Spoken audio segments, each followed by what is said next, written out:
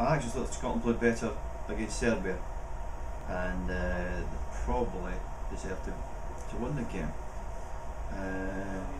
The game on Tuesday night didn't play as well as we all imagined they could do, or I suppose the players and management think they could play better. I would imagine that.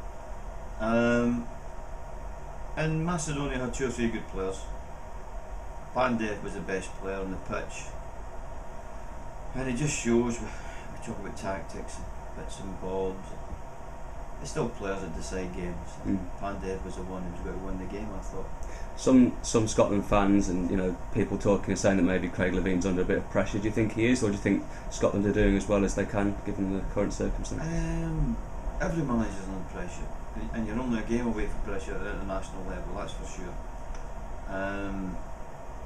But the pressure only comes really from within yourself. The media pressure and that is a fantasy pressure. If you're willing to listen to that, read it, look at it, then the pressure will build on you. If you deal with reality, people say a few people booed. I was at the first game. Yeah, there may have been about 100 who booed. There was 50,000 there. And that's why you go anywhere in the country this week, if the home team doesn't win, there'll be people booing somewhere. That's part of the makeup of British society. How much do you think they're struggling without Stephen Fletcher, who's one of the kind of most prolific strikers around at domestic club level at the moment? Would do better with Stephen Fletcher in there. I'm sure he's played a few games for Scotland, and I don't know if they've reached the mystical, magical heights that people think they could do with Stephen Fletcher in it.